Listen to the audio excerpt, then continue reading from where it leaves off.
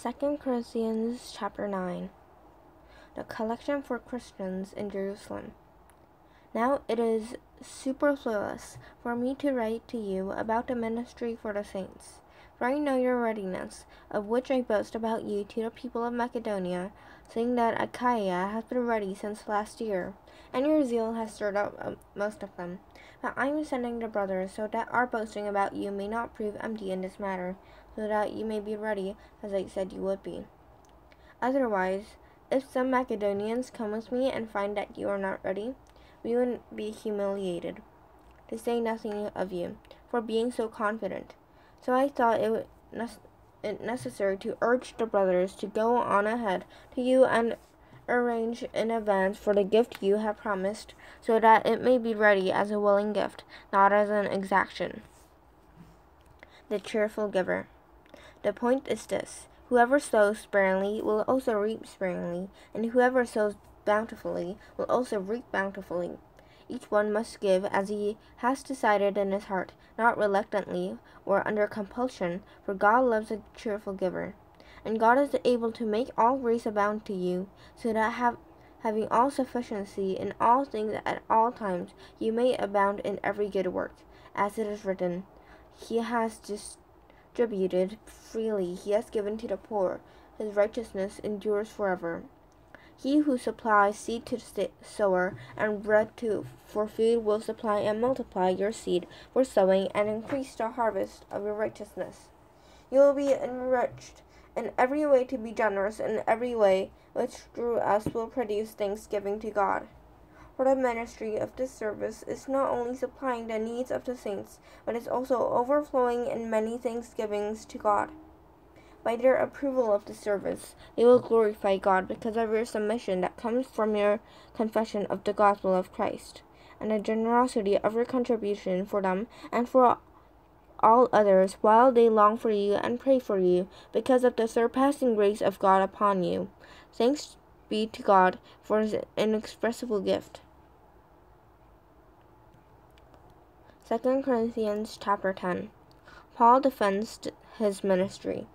I, Paul, myself entreat you by the meekness and gentleness of Christ.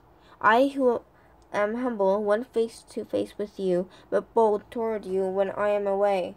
I beg of you that when I am present, I may not have to show boldness with such confidence as I count on showing against some who suspect us of walking according to the flesh.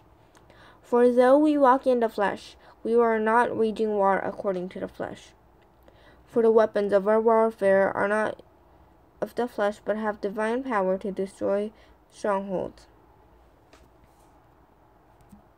We destroy arguments and every lofty opinion raised against the knowledge of God, and take every thought captive to obey Christ, being ready to punish every disobedience when your obedience is complete.